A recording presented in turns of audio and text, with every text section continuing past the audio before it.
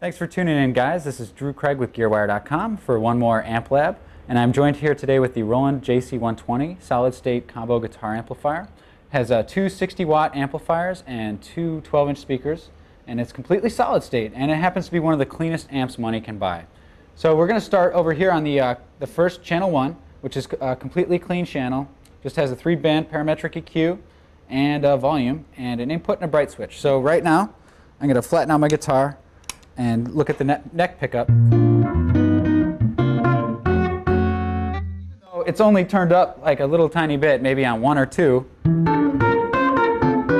It's still very, very, very loud, and it's cutting through quite a bit.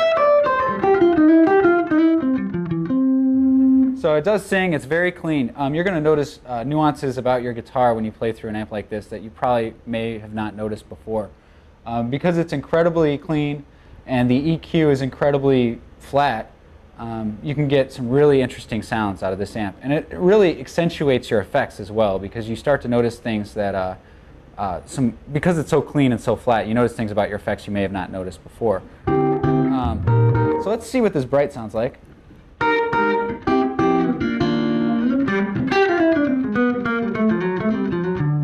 So you can hear it got a lot brighter, actually. That makes a very significant difference.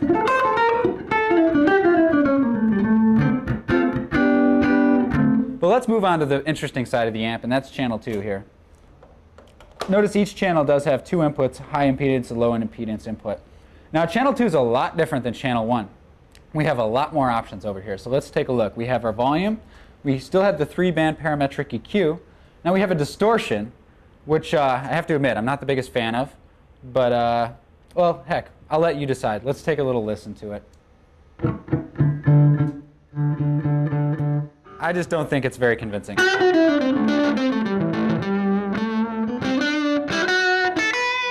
me, it kind of sounds like a practice amp or something like that.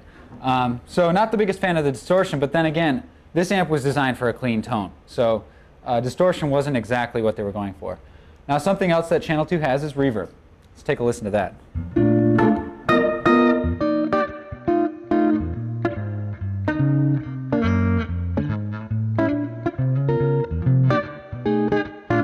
So it's a pretty, I like the sound of the reverb. It's a very in-depth sounding reverb. I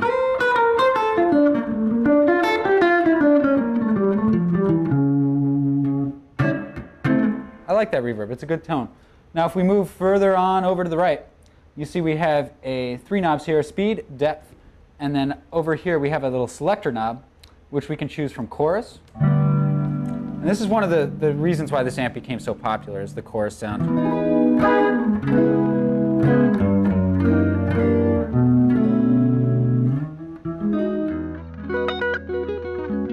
I have to admit, I think it's a little cheesy personally, but you know, you have a lot of options as far as how in depth you want to make it. If you crank these settings, it gets really wacky.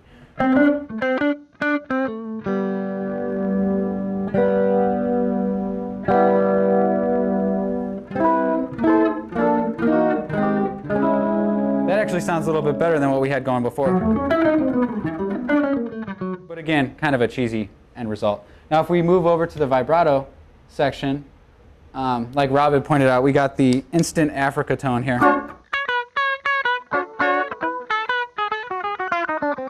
Of course they would be playing something more like this. You can hear it's a very kind of funky tone. Now, again, this channel also has a bright switch as well. And the other great feature about this channel is it has an effects loop, and more particularly a stereo return, which is really cool if you're using stereo effects. So you could run your effects loop like a normal amp, but then take your stereo out of your effects and run it back into this amp, and it will automatically set the channels to left and right for you. So this is a really good stereo amp.